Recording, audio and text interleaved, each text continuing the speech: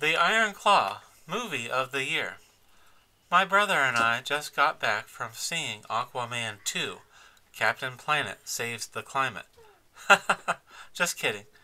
We went to see a real movie about family, The Iron Claw. The story of the Von Erich wrestling family from Texas is not about wrestling. That's just the backdrop.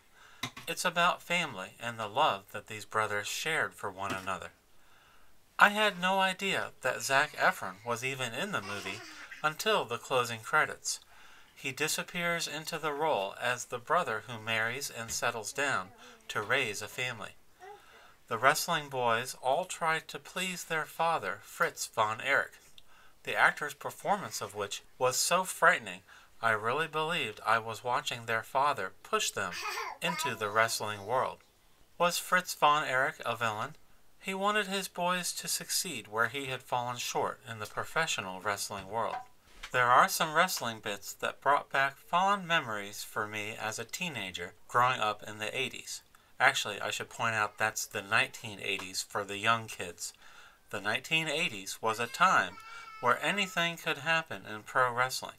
Sometimes an actor is cast for their ability to be the man. Watch the awesome promotional video cut by the actor playing NWA champion Ric Flair. It was a tour de force of showmanship, even if you could tell the guy looked nothing like the Nature Boy. The movie tossed aside all Hollywood cliches about a family's biopic. They introduced Zac Efron's girlfriend, and I thought she would end up seducing one of the other brothers. It's not that kind of movie. Every time the brothers would have a disagreement, I thought we'd see a silly Oscar moment blow-up fight where the boys would feud and not talk to each other. Instead, the brothers would nod their heads together and show what was important to them. A remarkable film. A24 did a tremendous job bringing this family's story to the big screen. You have to see this in the cinema. It's heartbreaking and moving at the same time, which is extremely rare for movies in 2023.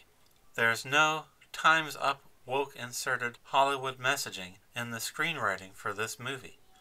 That is quite surprising, as Studio A24 is the same company bringing you the election-interfering movie Civil War just in time for the 2024 presidential election.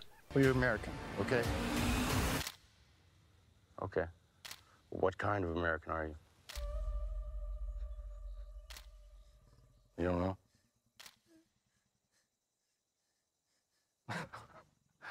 Looks like an Elton John American in those sunglasses. Go see The Iron Claw. This should win Movie of the Year. It should beat out Oppenheimer for Picture of the Year, and the entire cast should be up for their own awards. I predict this movie will gain box office revenue from week to week, as word of mouth spreads that this is a movie about family and brothers taking care of one another, something all too rare in movie making these days. The Iron Claw is a film where you can see all of the care and attention of those making the movie as it was put up on the screen. It's that good. This is why you believe in the magic of film. Go see it.